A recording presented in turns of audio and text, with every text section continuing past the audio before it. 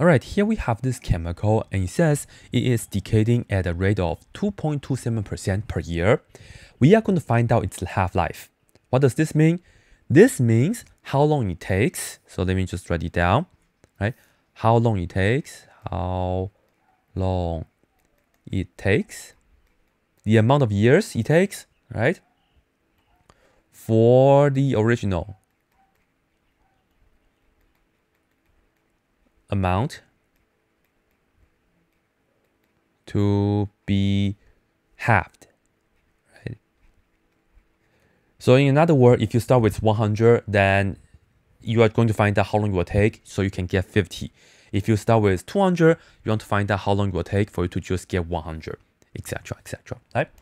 So now this is how we are going to do it, because it says we have a percentage change. So we are going to use Q for the quantity, that's equal to A for the initial amount, times 1 plus R raised to the T's power. And it says per year, so just T, that's all.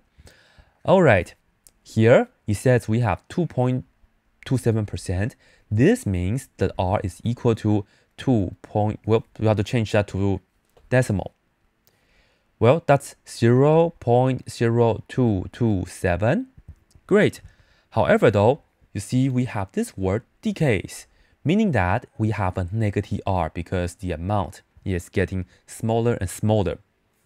All right, now let's see how we can do the following. What's the original amount? I don't know, but I can just say it's going to be 1. Let's say 1 gram or 1 kilogram, doesn't matter. But the most important thing is that if you start with 1 for the original, you are going to find out how long it will take for you to get half of it. So you want to put the Q to be 1/2. So that's the key of solving this question.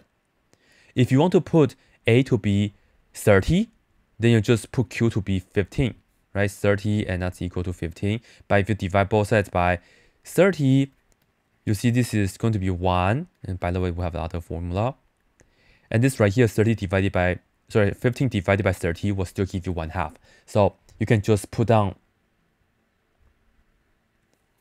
1 right here and 1/2 right here. That will do the work. All right, and then we have the 1, and then the R is this, which is negative 0.0227. And then we are going to raise this to the T's power, like that. All right, so now let's just solve for T. Here is 1/2, and 1 times this is still that, but I will actually change this to decimal, work that out. Just do 1 minus that. You get 0.9773 to the T's power, like this. All right, T is here, so what do we do? Well, we're just going to take the logarithm, but it's log of what?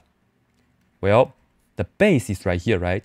So we have to do log base of 0.9773. So be really careful with this. So that this and that will cancel. We do the same thing here, log base of 0.9773. Like that, right? This way, we will see that T is still T. And let me just write this down right here for you guys. This right here, it's the same as saying log of, and the 1/2 is the same as 0.5. And we divide it by log of this, which is 0.9773, right? And in the end, just be sure you use your calculator. And let me just do that for you guys on the side.